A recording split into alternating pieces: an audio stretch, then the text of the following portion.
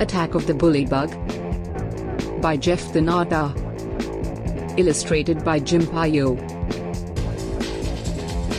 Beetle was new in Bugville. It looked like a nice quiet town. He set up shop and waited for his first customers. Suddenly the ground started to shake. "Run away!" Bugs screamed. "What's wrong?" yelled Beetle. "Is it an earthquake?"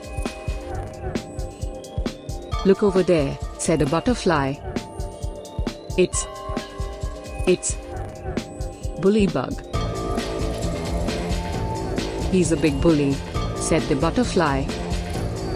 "He picks on all us little bugs." "Give me your lunch," Bully Bug roared. "I want it now," he demanded. Beetle called all the bugs together. "I'll have an idea," he said. "But we have to work as a team." "Amazing," said the butterfly. "Hooray," said the other bugs. They all got right to work. The next day when Bully Bug showed up, something was there to meet him. It was a giant bug-eating bird. "Leave my friends alone," yelled the bird, "or you will make a tasty snack." "Ah!" yelled Bully Bug as he ran away.